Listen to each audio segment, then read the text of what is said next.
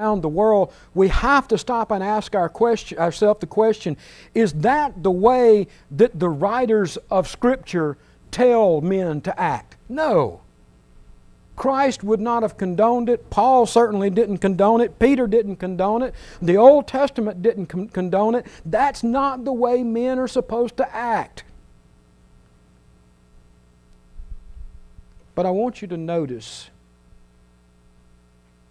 how Genesis chapter 3, verse 16, the passage that I had Jose read a few moments ago, how it instructs us concerning the result of the curse.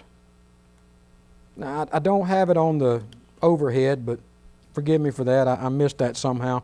But in Genesis chapter 3, verse 16, at the latter part of the verse, God is laying out the effects of sin on man and woman, well, on creation, but specifically at this point, He's talking to the woman about how the curse is going to affect her.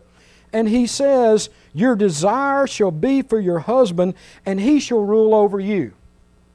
Now there's some things that we need to consider. First, this is a statement of the effect of sin. It's a statement of the curse. He tells us that the wife will desire the husband's role. Your desire will be for your husband. He isn't simply saying you'll want to be around the guy. No, it's the curse.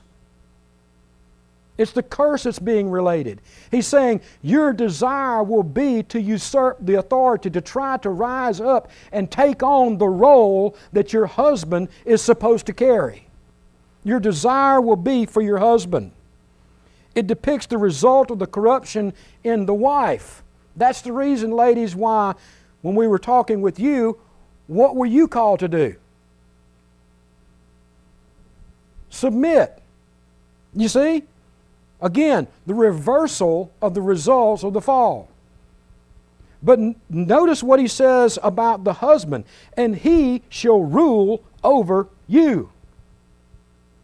You see, that's what happens when men fall into sin. Instead of serving, the idea goes to ruling over. Get her under your thumb and make sure you keep her there, because that's what she's there for. She's there to serve you, not you serve her. You don't need to honor her. She's not even fully human, according to some beliefs. Look at the Muslim religion, how they treat their women. Look at some of the other quote-unquote great religions of the world. I've seen firsthand how Hindus treat their women, and it's utterly disgraceful. And the list could go on and on and on. The result of sin on the minds and hearts of men. But it is not to be so in the kingdom of God. In the new creation, men are to honor their wives. You see, Genesis chapter 3, verse 16 is actually the beginning of those pagan views that we looked at last week concerning authority and responsibility. That's where it all started. That's when men started thinking about being served instead of serving. That's where it all began. So as new creations of the new kingdom, believing husbands are to honor their wives in loving provision, service, and protection. We looked at that last week, but we needed to restate that once again. Men, we are to honor our wives. We are to consider them to be most valuable and precious. Outside of Christ Himself, as we're going to see next week, they are the closest earthly relationship we have. And boy, if we thought through that one for a little while when we consider those passages that call us to love our brothers, and that if we don't love our brothers, how can we say we love God? And that if we have aught against our brothers, leave our sacrifice, leave our gift, and first go and be reconciled to our brothers. If that's the case with our brothers, how much more in the closest earthly relationship that we have in this world outside of our relationship with Christ? Do you see how big this thing gets? And then you can understand why Peter says, so that your prayers will not be hindered. Peter says, if you're not loving your wives, if you're not honoring your wives like you should, you're certainly not loving your brethren like you should. Therefore, you can't love God like you should. Therefore, one of the greatest expressions of our relationship with God, our prayer life, means nothing if we are not in a right relationship with our wives. It's just that simple. By the way, you still have to come next week, although I just preached next week's message. But understand how serious this is, how vital this is. Secondly, Peter doesn't stop there. He goes on to tell us how that honoring plays out in addressing our wives.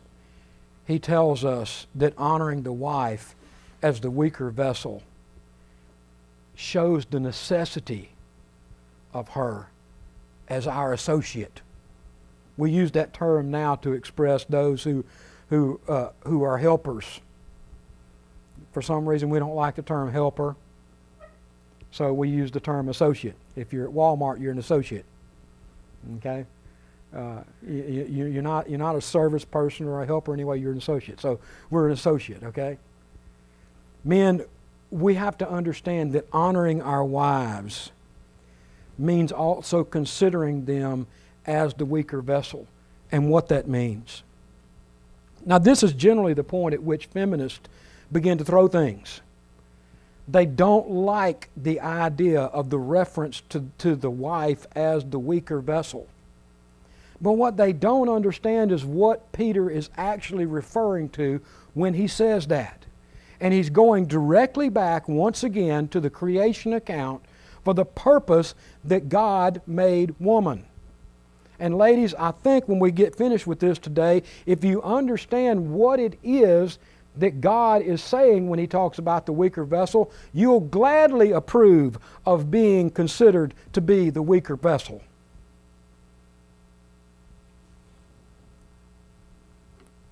You see, Peter's reference to the wife as the weaker vessel isn't intended to be insulting or belittling. It is informing the husband of why he is to honor the wife. It's helping him to understand what her role is and how vital her role is, and why then she should be so precious, so priceless to him.